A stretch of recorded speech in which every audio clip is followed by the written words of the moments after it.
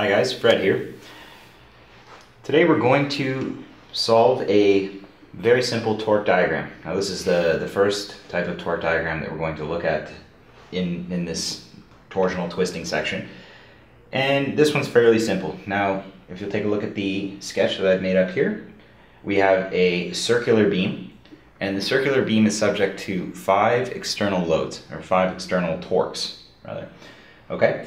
We have a 10 kip-feet torque, 15 kip-feet torque, 30 kip-feet torque, 15 and 20, okay?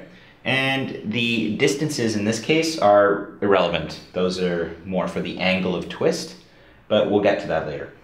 Okay, so for this question, all we have to do is draw the torque diagram. They're not asking for anything else, and it's actually very simple. The tricky thing about these types of questions is the direction. Now, the direction might start to confuse you a little bit.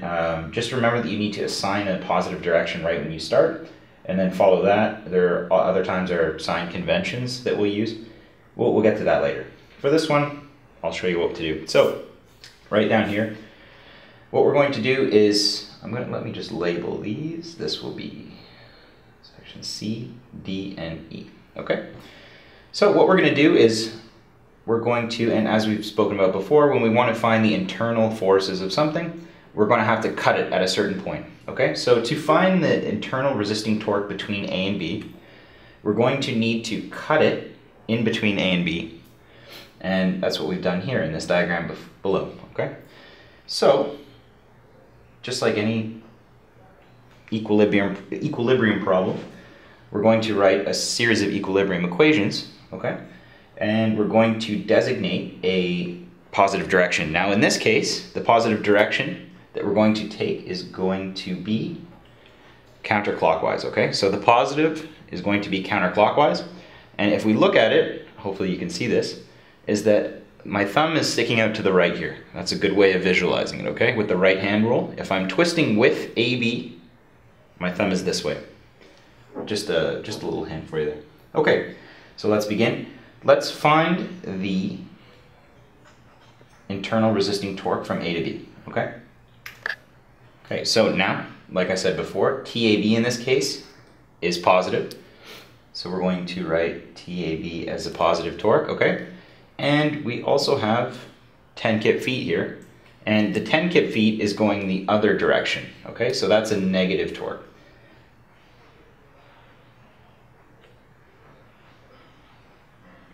And it's equal to 0, obviously, because, you know, in everything we do in civil engineering, the shaft can't be moving, otherwise we're in trouble. Okay, so how do we continue from here? Pretty simple. We're just going to solve for TAB.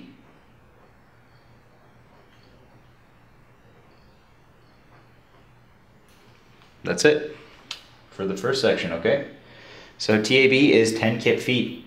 Now we're just going to repeat that exact same process, except now each time we're going to cut through the next section. So the next time we're now going to cut through BC, CD, and then DE. We're going to do each of those separately.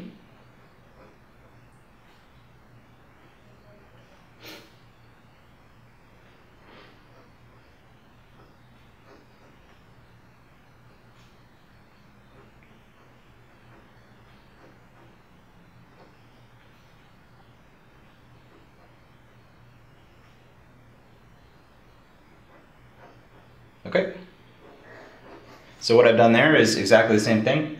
I cut between BC, and we assumed a positive torque direction of TBC, and then we just had 2 external forces, 15 and 10. We added those together, and we got 25 kips per feet. It's kip feet rather. And I will just write down, and you guys can just try this on your own if you want.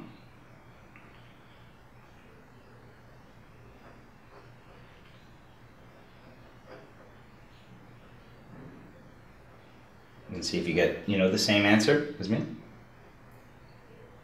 But it's exactly the same process, guys, for each section. You just have to follow exactly what I did in the first and the second one. That's it.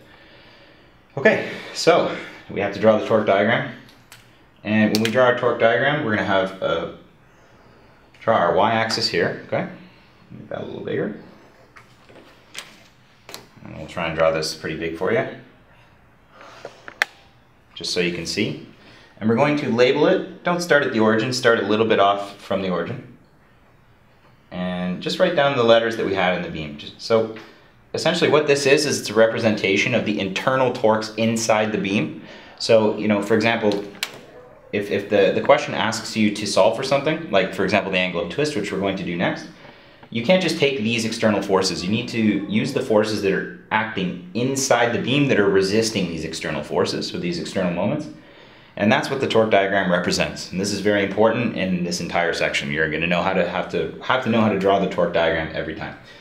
Okay, and we're going to fill this diagram in with these these internal torques that we solved for here. Okay, so let's do that now. So from A to B, we have 10 kip feet. Okay. Okay. From B to C, we have 25 kip feet. Okay. So, I'm going to go up to 25. Okay, that's fine. Okay, CD, -5. Let's just do that so we're not confused. And we have 20, -20. Okay.